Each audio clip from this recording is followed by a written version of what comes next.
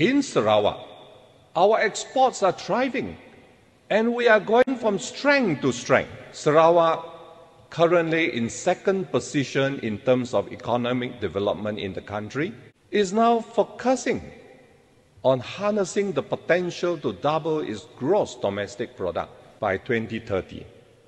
YAB Premier said, based on the last statistics, Sarawak is currently behind Johor, followed by the Federal Territory of Kuala Lumpur and Selangor. Sarawak's GDP was 142.2 billion in 2022, only 2 billion less than Johor, which was 144 billion then.